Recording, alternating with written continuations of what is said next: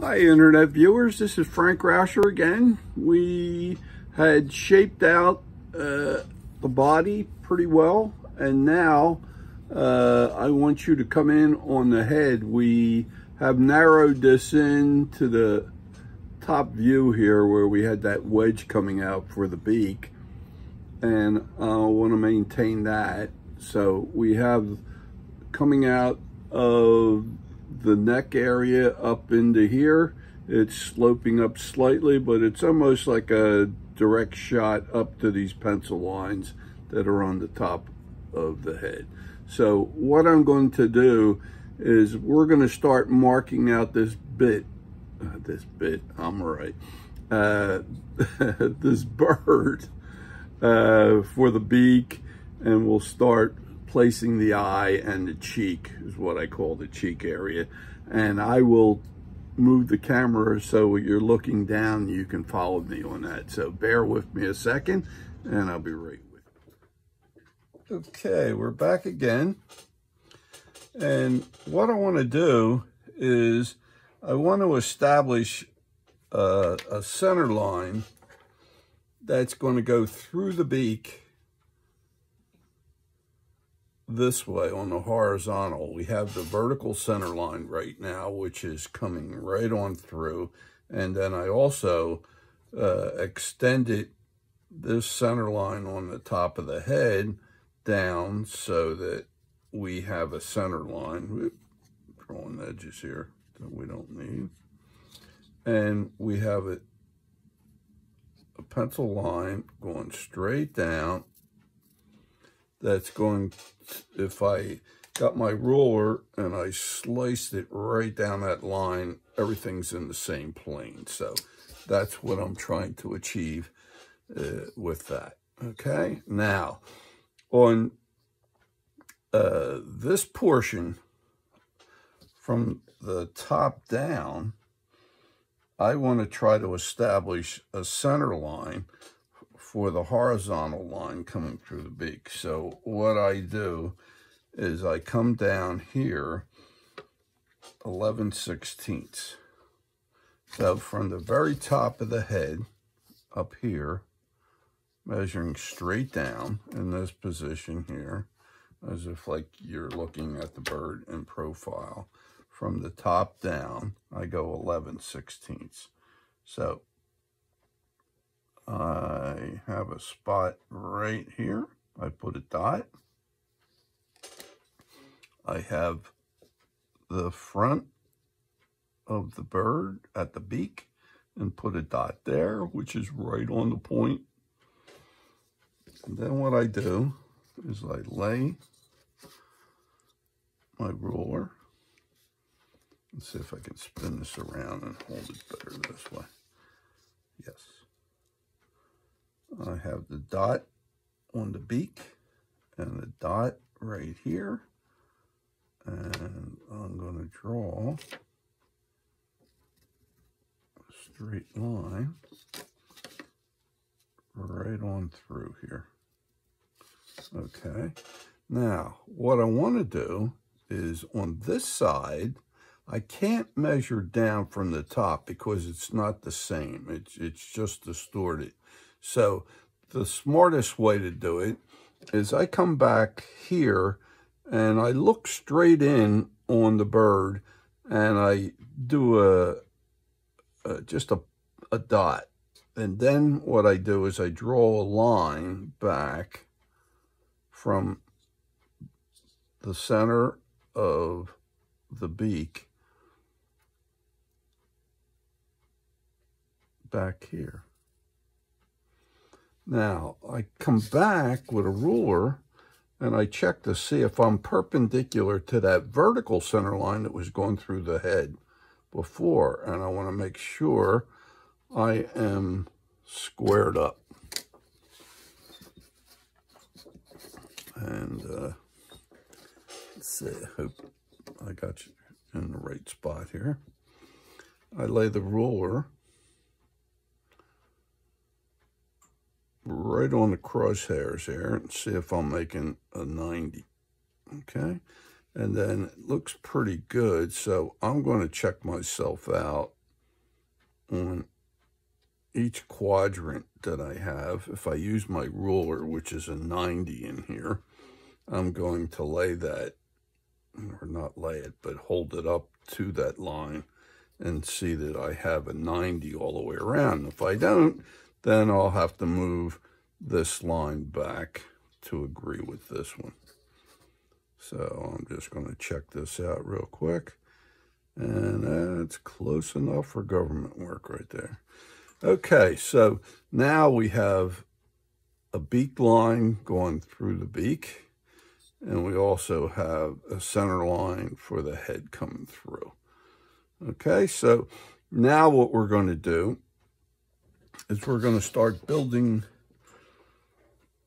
the beak. We're going to locate that. So I put some dimensions on here already that weren't on there before. And if I come up 9/16 from the tip of the beak along that run up here, I'm going to place my ruler at the point and come up 9/16 and put a dot up here. And there's another way of doing it too. The 9/16 you could lay just like this, right on top. It would be a what we'd call like a wrap dimension. You could just lay it down on there, or a lay down dimension, and put 9/16 right up top here. Now, in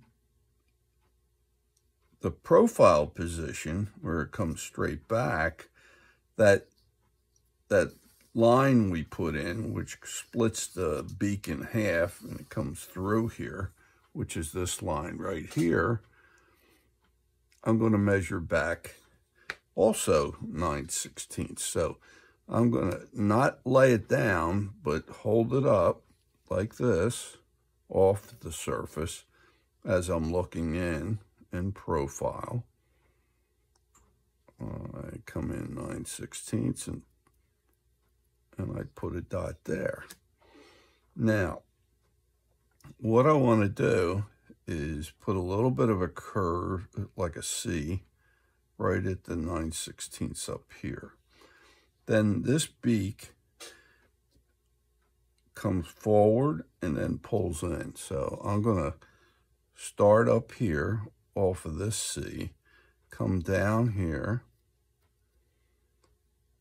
not that far, maybe 1/8 of an inch down on a curve, and then I'm going to come around over this edge that's still there, and then come down and swing it onto my 9/16 dot on this line.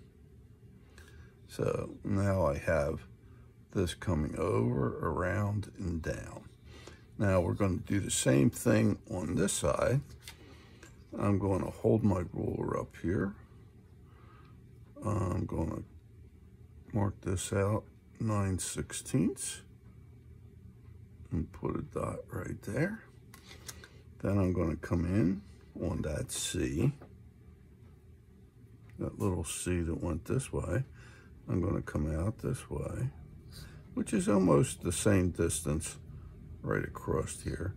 Once I get to that edge, then I arc it around and then down, just like that. So you have this coming off this little C right here, and then it goes forward over to the edge, and then comes rolling around and makes like a flat S through here to that 9/16. So it's going to look a little distorted on the side, but that's not a problem because we just have a little too much material still in this here area.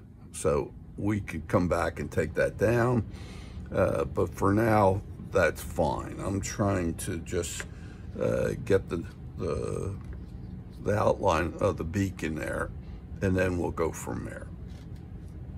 Now, the other thing we want to locate is the bottom of the beak is 1/4 of an inch. So from here to here. So, and that is another, what I call like a C. So I'm going to come out. Well, let me measure down first.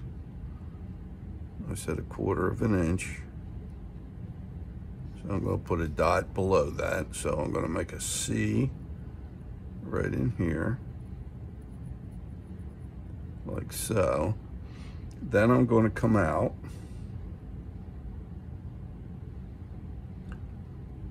and I'm going to angle right on up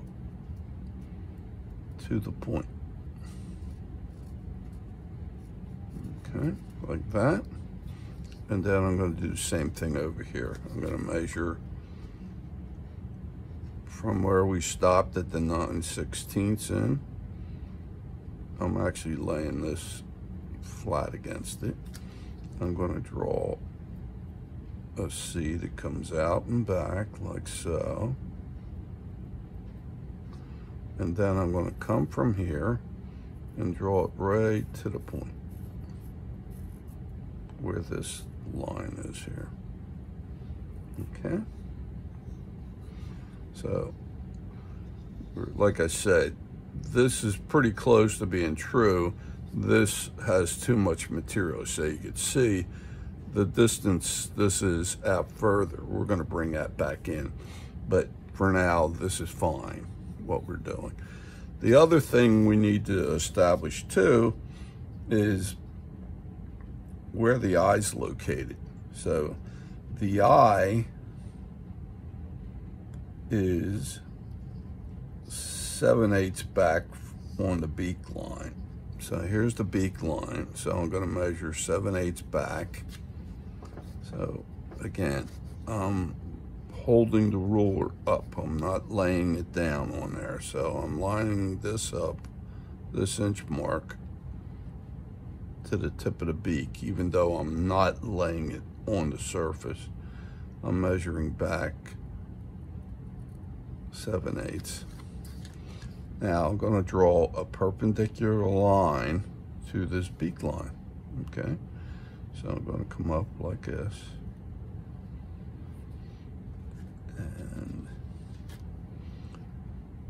I'm going to come up, and I didn't put a dimension down for that, but I will give you that right now. I'm going to measure it.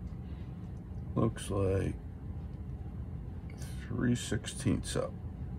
Okay, so from this point, I'm going to go up 3/16.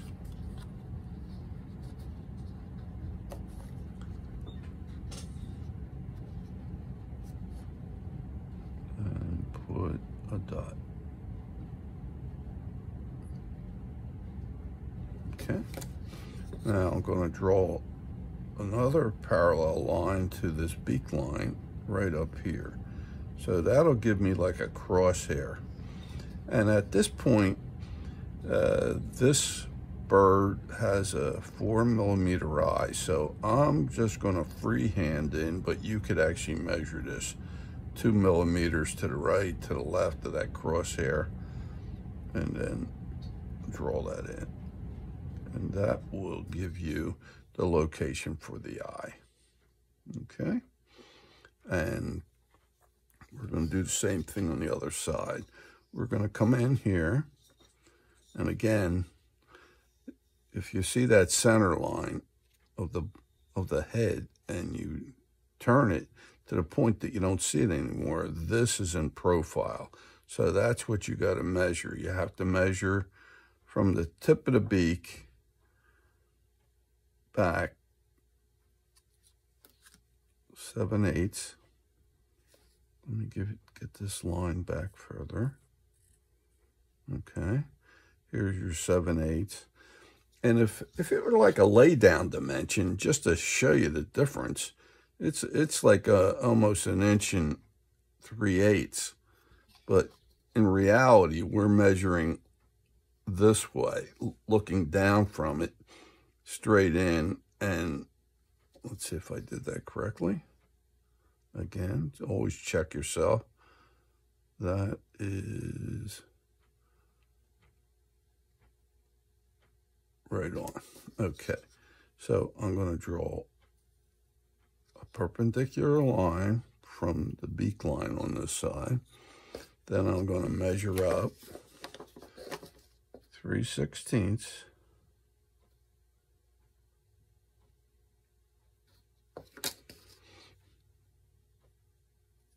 Put a line across that's paralleling that line. And that gives you a crosshair, and I'm going to build 4mm diameter eye in there. And I'm doing this freehand, so it's not that critical at this point, but it gives you a location for the eye. Now, the other thing we need to do, getting back to the beak here, where this came up, the beak line actually comes out of here,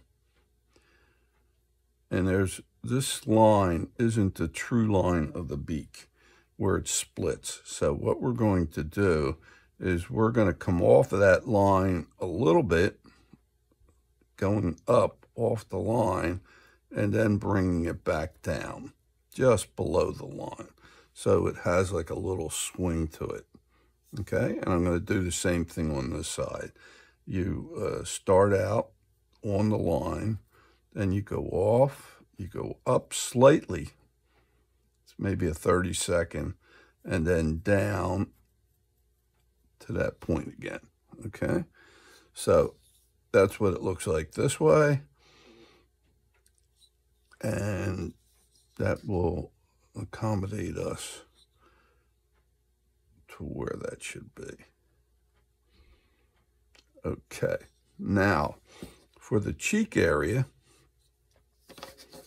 we have from the eye back on that beak line that we had drawn through here, we have 3/4 back from the eye. So here's the eye location on this line, and I'm going to measure back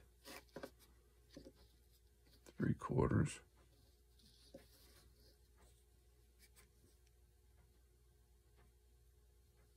And again, it's not a lay down dimension, and it's right there. So at that point, we have this line coming back.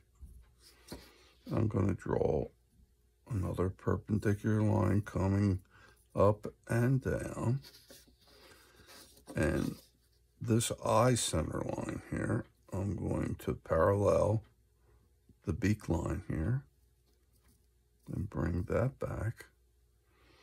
Now, the portion of the cheek goes well below here, and from the beak line down, it goes 3/8. So it's a lot of the beak is below this beak line that we have coming back here. So this cheek is 3/8 down.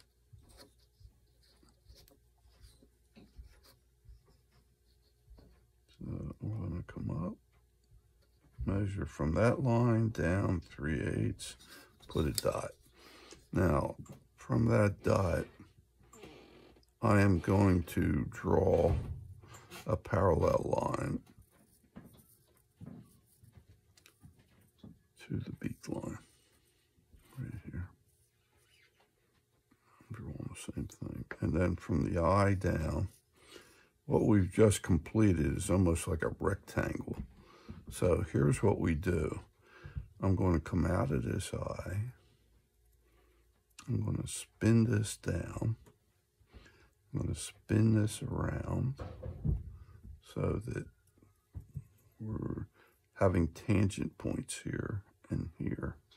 Now, I don't want to run along this line too long, because what I need to do is get this line to come off of there and head on up to what would be the split in the beak here. So there is the cheek line in there, okay? So we'll do the same thing on the other side, but I'm going to check myself out here. Something tells me that I didn't put this eye in the proper location, and I'm going to go back on myself here. If you'll bear with me 1 second, I will come right back in again. Okay, we're back again. In between here, I checked myself out, and I said from the tip of the beak to the eye on this side, as the beak is facing to your left, it is 7/8.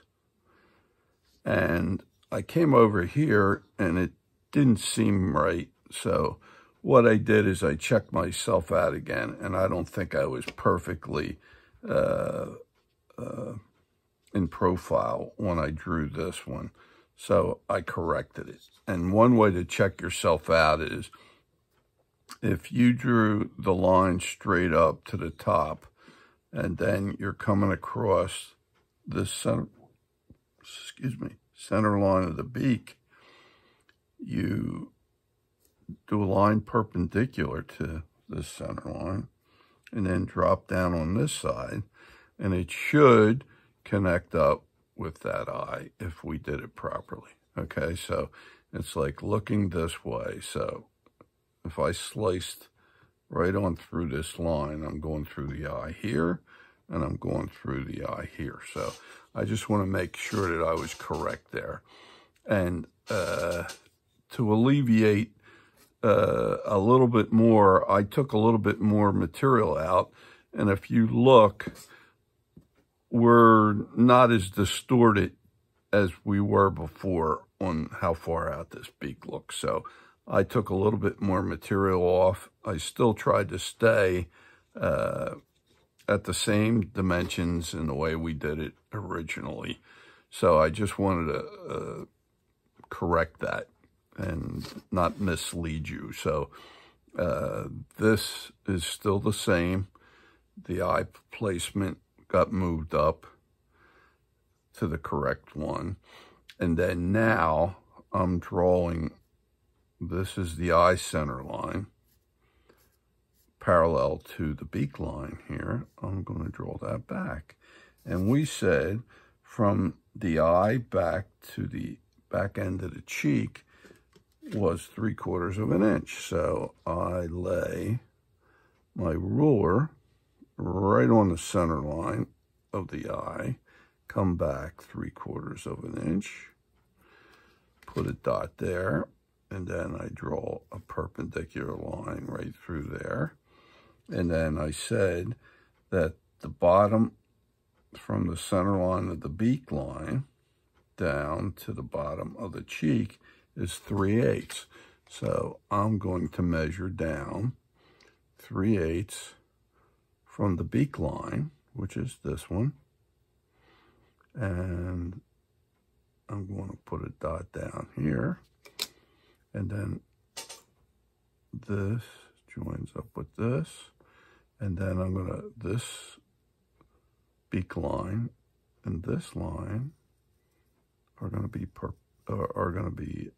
parallel, and this comes down to here like this. So you've created a rectangle, even though it's rolling and everything else. It's a rectangle there. And what I'm going to do is come in and roll this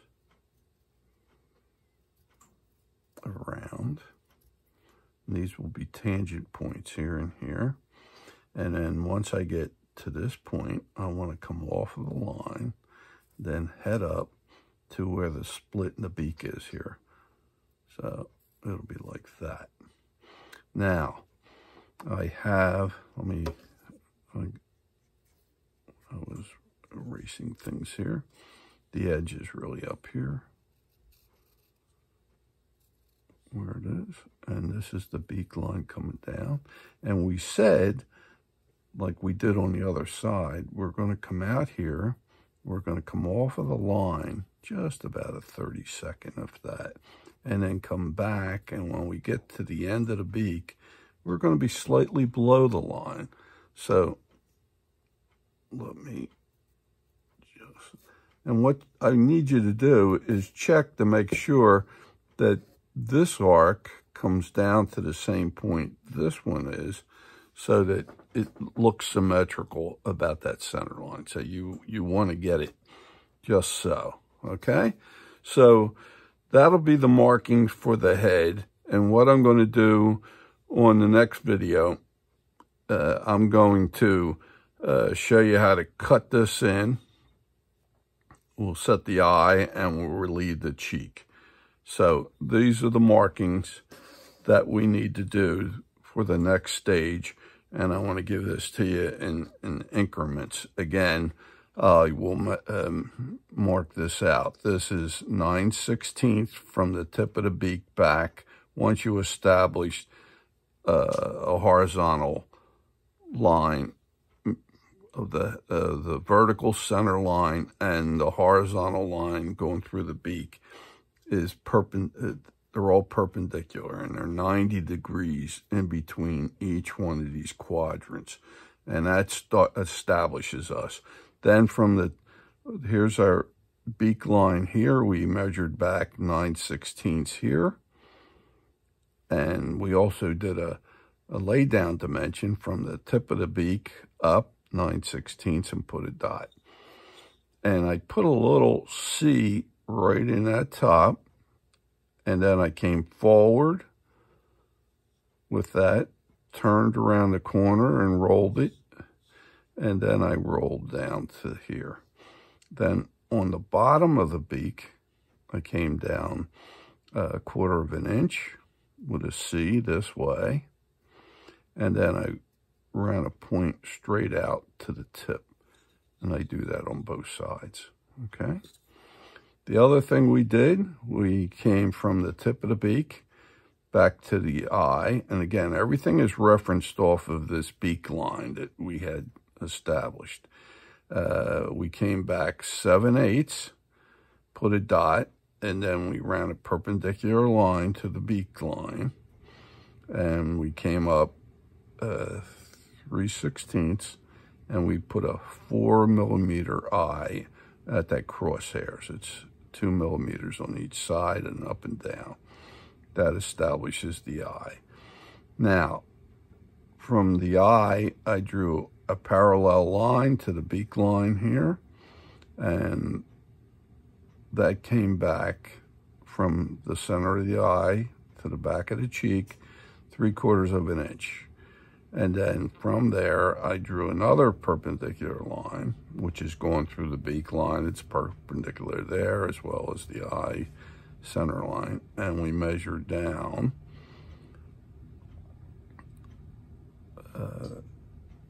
3/8 from the beak line down.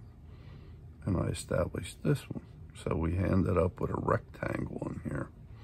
So then what I did is I draw this and have an arc that has a tangent point right here, swings around, tangent point here, and by the time you get up to this eye center line, you want to start swinging that up towards the middle of the beak here. And that establishes you for that. And that's done on both sides the same way. And the only other thing I want to do is come through the eye with this line and bring it forward a little bit. And I'll do the same thing on this side here. This is actually going to be an eye channel. And then it'll swing down a little bit like that. So if you could get that in there, that'd be great. And then we'll take you on to the next video. So thank you. If you enjoy what I'm giving you, and you're getting something out of it, please give me a thumbs up. And if you subscribe to my channel, I'd greatly appreciate that. That is very helpful for me as well. And like I said, if you ever need anything, as far as the blank, the patterns, or the kit, or anything else I may have. I've done several different birds and animals and stuff like that. So if you are interested, please give me a call. I should say, use my email to get a hold of me, and then you can give me your telephone number and we can go from there and see if we can take care of any of your needs. Thank you very much, and we'll see you on the next video.